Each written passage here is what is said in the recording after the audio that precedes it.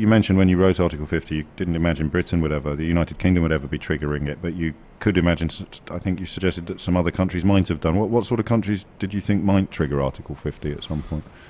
Well, at the time we were thinking about right-wing regimes. There had been an episode in Austria, and of course we now have one or two right-wing regimes in Eastern Europe. And if a country in the European Union was clearly in breach of the values of the European Union, open society, democracy, rule of law, freedom of speech, and the EU decided to withdraw its rights, as it can do under the treaty, withdraw its voting rights until it improves.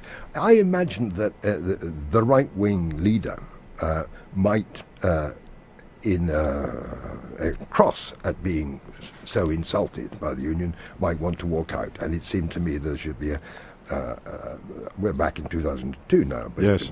It seemed to me that it would be quite a good idea to have an orderly procedure for withdrawal. In order to sort of have a not amicable necessarily, but a neat divorce. That's quite remarkable, actually, because when you say right-wing, you mean far-right, of course. I mean far-right, yes. So the only circumstances in which the author of Article 50 thought that Article 50 would ever be triggered would be if a far-right government wanted it to be.